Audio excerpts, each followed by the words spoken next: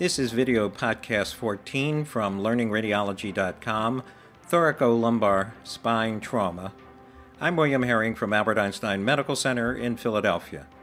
First, some key normal anatomy. Because of the fixed kyphosis of the thoracic spine, almost all thoracic spine fractures will be produced by hyperflexion. Most traumatic injuries to the thoracolumbar spine occur at the levels of T12, L1, and L2.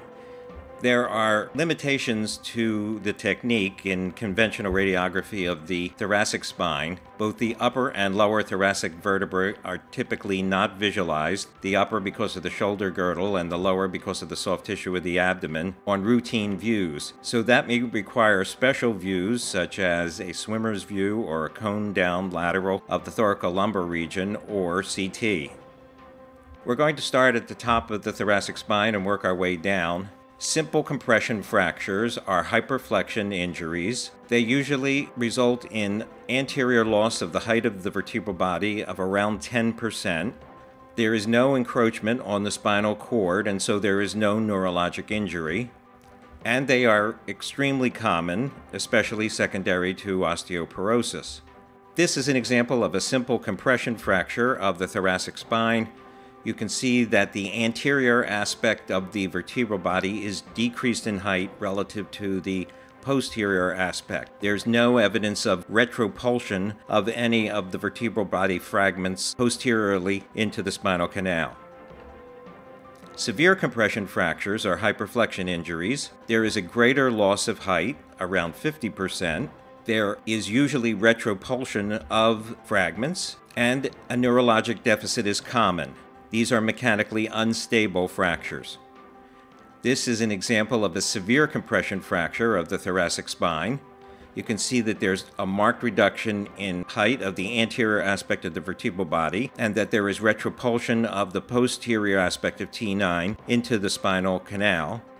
You can also see that T8 is subluxed anteriorly on T9. The Thoraco-Lumbar Junction is defined as T12, L1, and L2. Mechanically, it is different from the remainder of the thoracic spine because it's more flexible than the fixed kyphosis of the thoracic spine, and it is the portion of the thoraco-lumbar spine that is most injured in traumatic injuries. It sustains both hyperflexion and axial loading injuries, which usually occur with a jump from a height onto the feet. This is an example of compression fractures of T12 and L1. The black arrows are pointing to the depressed superior end plates of those two vertebral bodies associated with a comminuted fracture of the calcaneus in this individual who jumped from a second-story burning building.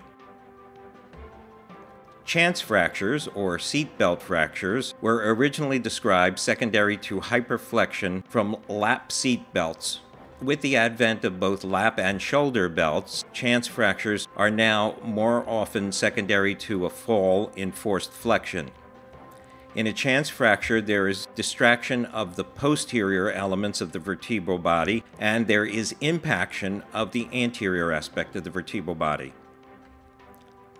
Chance fractures are horizontal fractures through the spinous process, the laminae, the pedicles, and the vertebral body. Sometimes the fracture through the vertebral body may be difficult to see.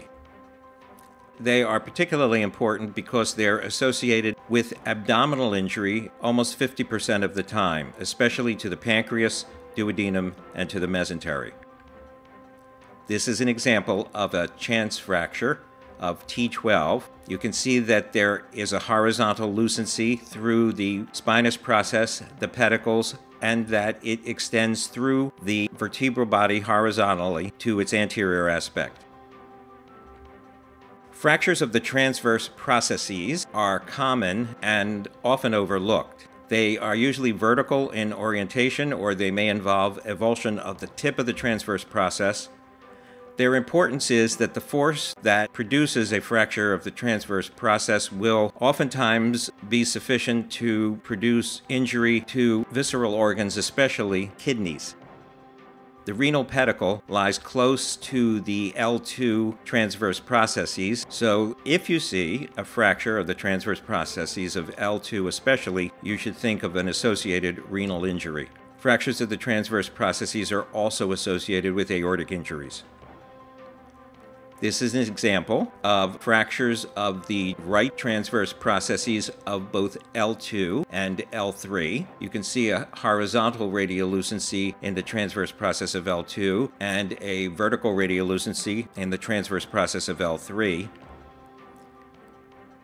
And this CT scan shows you the proximity of the transverse processes, both the right and left transverse processes are fractured, to the kidney, which is labeled with a K. Spondylolysis is a defect in the pars interarticularis of the vertebral body. There is some controversy as to the exact cause of spondylolysis, but most believe that there may be some congenital component associated with repetitive microtrauma. It can be unilateral or bilateral, and when bilateral, it can be associated with a forward slippage of one vertebral body on another, usually L5 on S1, known as spondylolisthesis. Let's look at the normal anatomy of the vertebral body, especially as it relates to the pars interarticularis. This is the so-called Scotty dog, which I've drawn a collar on. And now let's carry that image over to a left posterior close-up view of the vertebral bodies. So this is the superior articular process. The nose is the transverse process. The foot is the inferior articular process, the eye is the pedicle, and the junction between the superior and inferior articular facets represents the pars interarticularis, where we'd be looking for a collar if there were a fracture. The lower circle demonstrates the normal pars interarticularis. This is an example of spondylolysis. You can see that the red arrow is pointing to a lucency through the neck of the Scotty dog, which is the pars interarticularis. When this occurs bilaterally, there can be forward slippage of one vertebral body on another.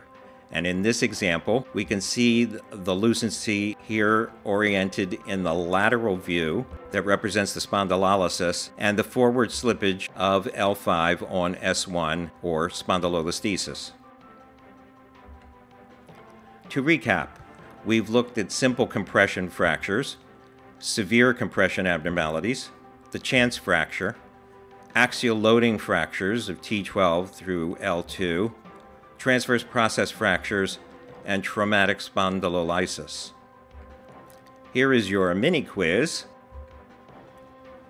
The question is, what part of the thoraco-lumbar spine is most likely to be injured with this type of fracture? You can pause your computer or MP3 player while you think about it. And if you said T12, L1, or L2, you would be correct. In this individual who jumped from the top of a 12-foot ladder and landed on his feet, we can see that there is, in fact, a burst fracture of L1, in which the anterior aspect to which the white arrow is pointing is markedly diminished in height, and there is retropulsion of posterior fragments into the spinal canal.